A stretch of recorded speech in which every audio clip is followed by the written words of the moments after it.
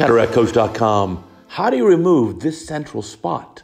A focal wide opacity is noted on that posterior capsule. This is a case where you see at the beginning, there's a little dot there in the red reflex, a little opacity on the posterior capsule. Now it looks to be on the anterior surface of the posterior capsule. The patient does not have this in the other eye. There is no notation of prior posterior polar suspicion. So removing the ink marks there, you see we mark the cornea. Those three dots at the 180 meridian are the steep axis that we want. So we'll fill our eye with our viscoelastic. And as you know, I'm sitting temporally here, and I'd like to make my incision on that steep axis where I'm going to line up the toric lens. And we've talked about this before. That's so I don't shift the direction of the astigmatism. Right? Astigmatism is a vector. It has both a magnitude and a direction. So the incision will change the magnitude, but because it's on that steep axis, it will not change the direction. All right, time for the rexus. We absolutely want a 5mm rexus. Measuring it out, using my forceps, poking in, and why is that? Well, if this is a defect in the posterior capsule, and we pop that posterior capsule, I need to be able to put in a sulcus lens. I'd like to put in a lens with a three-piece lens with the hapax and the sulcus, and then the optic captured behind a very stable 5mm capsule rexus. Now you're looking at those toric marks, you're saying, wait a minute, but there are no toric lenses that come in three-piece designs. Not that I'm aware of, not in the US. So what would you do? Well, it depends on the degree of astigmatism. If it's a toric lens for a diopter of corneal astigmatism, we can just do double incisions, LRI, etc. So there's a little bit of high recession. Now watching carefully, I want to make sure I don't see a posterior capsule rip. And it looks pretty good, but I'm very cautious. Depressurizing it after the fluid wave goes across. Now, you could just treat this like a posterior polar, but I don't think that's totally necessary. So, getting it to rotate, and that looks pretty good. A little more viscoelastic here. Let's get through the nucleus removal, because that's not the interesting part. Let's just fast forward here. So, we chop the nucleus up. You know our technique. Remove it from the eye. That part's going to be very routine or straightforward. Now, if it is, let's go back to the toric lens discussion. If it is a toric lens, it's a higher power toric lens. Let's say 3 diopters or 2 diopters of the corneal plane. What would you do if you broke the bag and had to put a three-piece lens in? Well, then I'd increase the power of the three-piece lens so the patient ended up myopic. So post-op, I'd like for the patient to end up plano minus 250 at axis, at 180, let's say.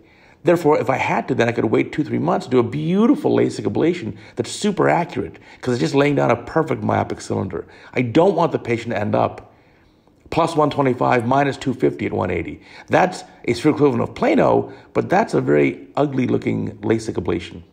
So here at the end, watch carefully now. There's that opacity. Let's zoom in and focus down there. And I'll try to see, can I just barely lift it off? Can I just kind of give a little tug or a rub on that? All right, let's get the bubbles out so we get a better view. Get the bubbles off the endothelium. There it is. And I'll barely suction and try to move it, try to peel it off. And but it goes in the port. Look at that, in the port, and then comes right back out of the port. So now it's kind of really adherent, and I'm a little cautious. And I think to myself, what I want. And this patient is going to get a higher power toric lens, 2.5 diopters, at the corneal plane for SIL. So I don't want to break the bag. So I'm going to think, you know what? The better part of judgment is, let's leave it. Let's go ahead and put the lens in the bag. Maybe we could then go behind the eye well if we needed to and try scrape a little. Could you do a posterior capsule rexus, a primary posterior rexus? Sure, you could. I don't know if it's the best answer, though. So there it is. Let's get the lens in. Here's that toric lens. And we're going to get this in very carefully in the capsular bag. Notice how I'm going to just slide it under that rexus edge. And I'm not going to let the lens, the IOL, poke into the posterior capsule. We don't want that.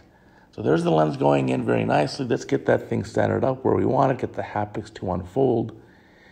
And again, I'm still kind of debating in my head. Do I go behind the capsule now and try to kind of grab that thing? Do I, if the eye's already full of viscoelastic, the lens is in the bag. If there is a small break, I can do something. You know what? I'm going to go without that idea. I'm going to try to remove a little bit of it. I'll try again one more time, get the viscoelastic out. Look at the reverse pupillary block, by the way. The lighters, the lens, iris, diaphragm, retropulsion syndrome. Yeah, the patient's also highly myopic. So now you're thinking, wait a minute, a myopic eye, higher power toric lens. Look, you got a nice Rexus, the lens is in the bag.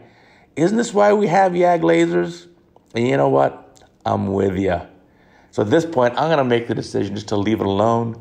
So what is this spot? You know, it wasn't noted in earlier notes from years prior, so I think it's just some sort of calcification of some lens proteins that just happened to be right there in the center. Maybe it's some vestigial developmental thing, but again, it wasn't noted in previous notes from, let's say, 5 or 10 years ago. So that's another little strange thing there. So fixing the lighters, there you go. Let's hydrate this thing up. We're just going to call it as it is. I'm going to keep it like this, and then I don't mind. I'll come back and do a YAG laser capsulotomy in a couple of months, and that should really resolve the issue. So my approach to this case, let's leave well enough alone. Thanks for watching.